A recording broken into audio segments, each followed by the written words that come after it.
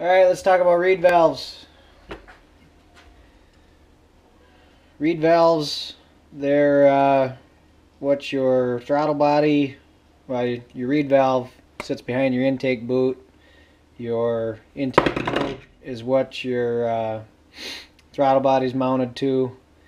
These are the reed valves out of I got a 06 Snow Pro with a F7 EFI motor in it, so a 700 EFI laydown. I don't know if you'll be able to see very well, but the ends of the reeds are starting to chip off a little bit. Looks like I'm getting decent enough seal on them, but I got new reeds, so I don't want to I guess lose any power because the ends of my reeds are starting to chip back. I've had a goofy thing with this sled where it's kind of only likes wide open, but it could be attributed to some other issues I'm running into. But I'm going to make sure, since I had the throttle bodies out, I'm going to do my reeds and make sure that's not an issue. The main thing to do, I guess, to first take it apart is you got 4 screws each side holding the stopper, your reed valve stopper, so that only allows the pedals to open up so far. They also got a measurement for your reeds.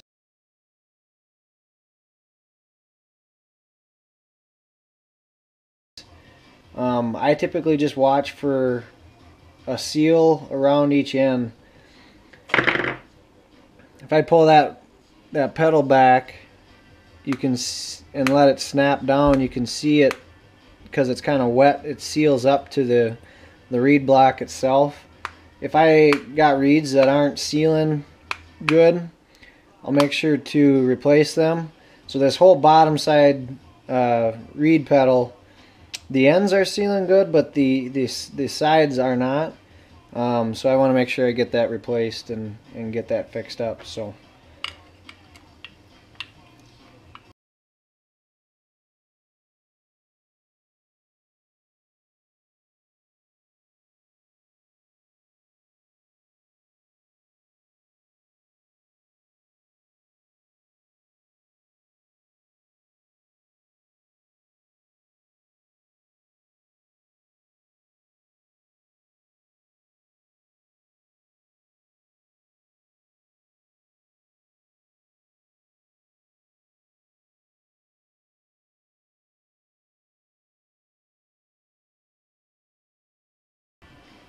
you'll notice on your reed stopper as well as your reed valves, I'll call it the bottom right hand corner is clipped off, and that's for a purpose. So the book tells you to make sure that the clipped corner of your reed valve is in the bottom right hand corner when you replace your valves as well as your stopper. The valves are manufactured to bend and flex a certain way, so if you put them on backwards, I don't know what the exact result would be, but the book says to put it this way with the notch to the bottom right. So that's the way I'm going to do it, and that's the way I've always done it. We'll clean this up just quickly. It's kind of oily.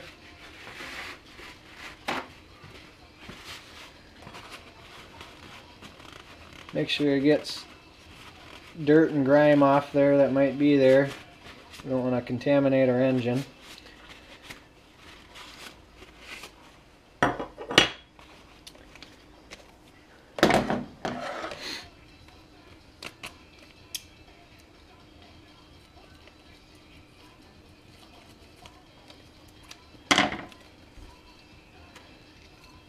So these here are our new pedals. I didn't get real expensive with this. You can obviously go the Moto Tasari route and get V-Force reeds. I just bought stock replacements and I'm running stock cages, and that I haven't had bad luck. But I also haven't ran the Moto Tasari stuff to see if I noticed a difference in it either. So might have to try that sometime. It's just hard for me to justify that much money on reeds.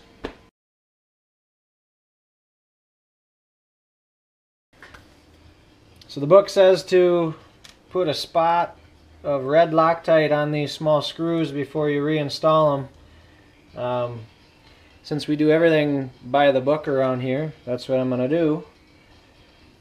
Make sure when you're using Loctite, do as I say, not as I do. I don't always wait for the recommended dry time, which I think is something ridiculous like 24 hours, but I'm doing this far enough ahead of time that the Loctite should be able to sit and cure before I got to run this machine. So again, reed cage, lay the pedals down with the notch to the bottom right, grab your stopper, again obviously notch to the bottom right. I'll actually have a hard time putting it on the other way. He's got some Loctite on him. Just get him started.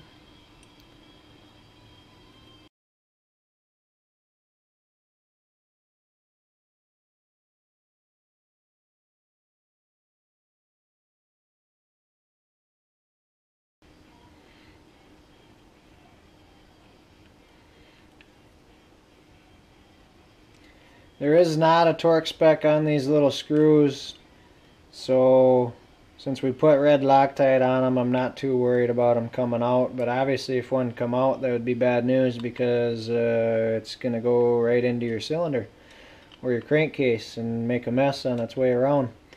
But just get them as tight as you can with a Phillips screwdriver without stripping the heads out, because that'll bum you out the next time you go in and try to do anything.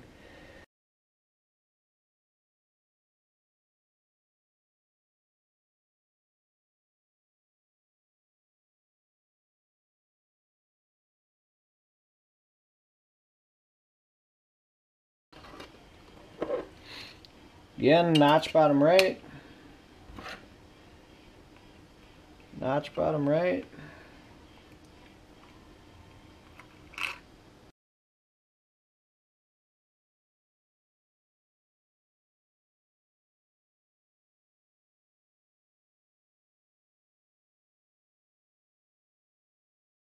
So I foolishly deleted the last part of that video where I told you when you reassemble the reed cage back into the block, the bolts that hold the reed cage in, the reed cage will go into the block. You put the intake boot over the back side of the reed cage, and the bolt will run through both and tighten into the case. Torque spec on that is 9 foot-pounds or 108 inch-pounds. The only other thing I would have said was something along the lines of, if you like this video, subscribe, give it a thumbs up. If you got questions, reach out however you'd like. Facebook, Instagram, comment on the video. Get a hold of me how you can. I'm happy to help. Thanks for watching.